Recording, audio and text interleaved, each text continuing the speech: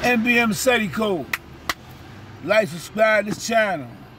7's up, y'all. Check this out, right?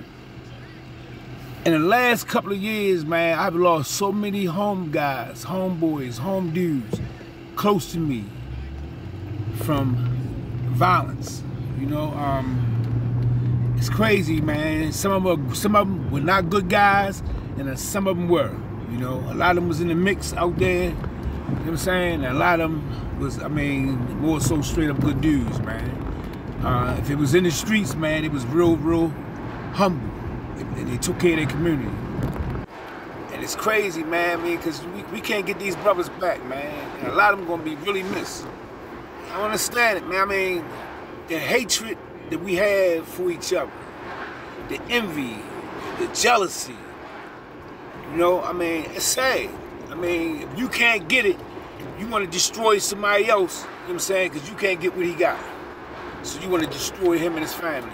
Mind you, when you take out that element, you hurt a lot of people, man. You hurt his kids, his mama, his daddy, you know what I'm saying, his neighbors, people he took care of.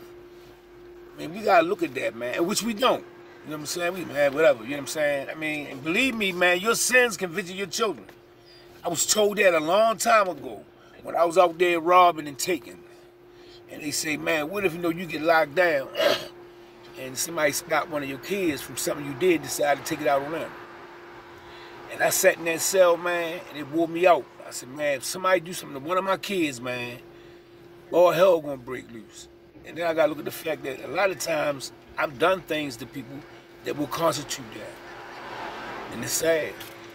You know, I think we need to find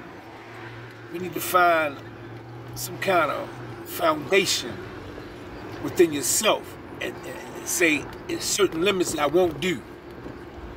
You know, I mean, niggas don't care about themselves. They killing niggas in broad day.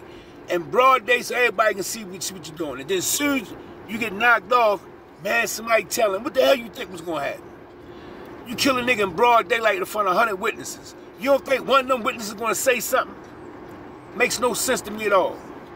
When I was growing up in the 60s and 70s, and early 80s, man, niggas was, if they want to take a nigga out, they had good ways. They used their mind, they used their brain to strategically take a nigga ass out. That old broad daylight in front of his mother and his kids and all that shit, nah, they wasn't doing that. Niggas had too much finesse, too much swag about themselves. Ain't no swag and run up on a nigga in broad daylight in front of 1,000 witnesses and killing them. I mean, what kind of shit is that? You know, I mean, it's real, man. But we gotta find some kind of, I would say, have some kind of dignity about yourself, about things that you do and things that you will not do. You know, there's no more honor out there. Loyalty is for sale. Sad, goes to the highest bidder. Really? I mean, wow. And I always say, don't love me, be loyal to me. You know, because if you're loyal to me, you're gonna love me. Let the loyalty come first. You know? It's sad situations going on out here now in our communities, man. And it's not just Baltimore. It's all over. We have to look at the people who represent us. You know, all these politicians who are lining their own pockets and letting us fall by the wayside. It's something, man, we gotta really think about. You know, who got it in for us? Who gonna represent us? I don't do no voting. Really?